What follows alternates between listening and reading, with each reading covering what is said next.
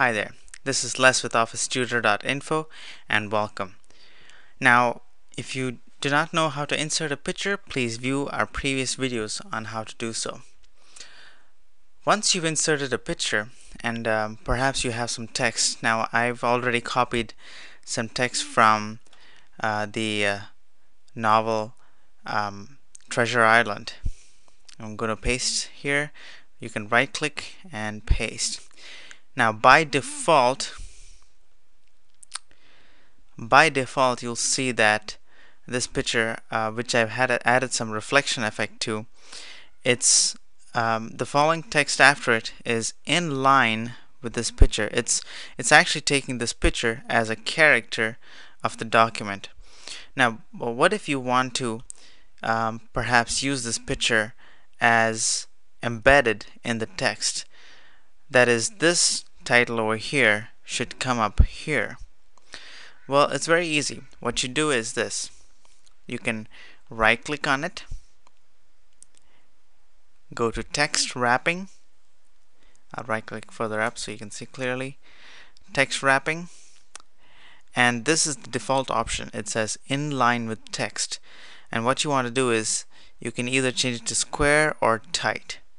Let's use square, and you'll see immediately Word2007 rearranges the text on its own so that this picture is now surrounded by an invisible square, and it wraps the text around it. Now you can actually drag this picture around and see what happens.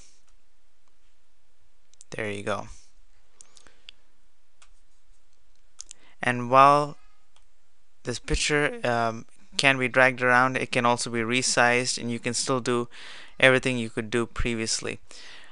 You'll also notice that once you've selected the picture and this tab called Picture Tools appears, and clicking on it will bring up several options, and we've seen this in previous videos.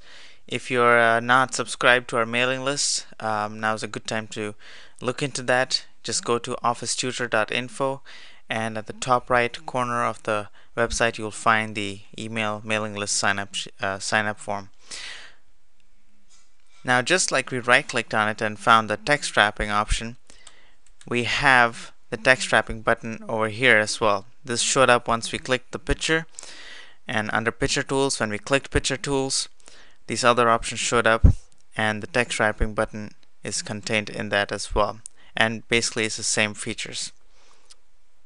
This is Les with OfficeTutor.info, and if you enjoyed this video, please leave us a comment. Thanks.